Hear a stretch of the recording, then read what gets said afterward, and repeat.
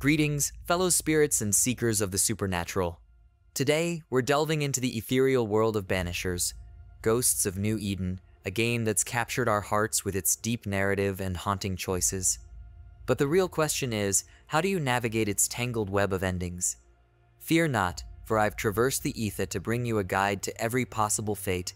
Dontnod has once again woven a tale rich with choice and consequence, offering us 5 distinct endings that reflect our journey through this ghostly saga. But beware, for here be spoilers. If you wish to discover these paths on your own, consider this your sign to return to New Eden before venturing further with us. For those still with me, let's start with the Ascend endings. The fate of Antia and Red, our protagonists, hinges on our decisions with the game's blame and ascend mechanics. Will you guide them to a good ending with vows kept and spirits freed, or will the neutral ending see Red burdened by the weight of his choices? Achieving the good ending means embracing the light, ascending or banishing the lost souls you encounter, and making a solemn vow. It's a journey of sacrifice and redemption, leading to a touching farewell between our heroes. But stray from this path, and you'll find yourself in the neutral ending, where the shadows of blame darken Red's journey, leaving him to seek absolution in the memories of Antia. But what if you're drawn to the darker side of this spectral world? The bad ending awaits those who seek to resurrect Antia at any cost, demanding a trail of blame that tarnishes the reunion with guilt and foreboding. And for those who falter, unable to commit to their chosen path, the worst ending loops Red into an eternal cycle of regret and repetition. Each ending weaves a different tale of love, loss, and the quest for redemption, challenging us to reflect on the impact of our choices. From the battles we fight to the spirits we save or condemn, Banishers, Ghosts of New Eden asks us to consider what we're willing to sacrifice for the ones we love.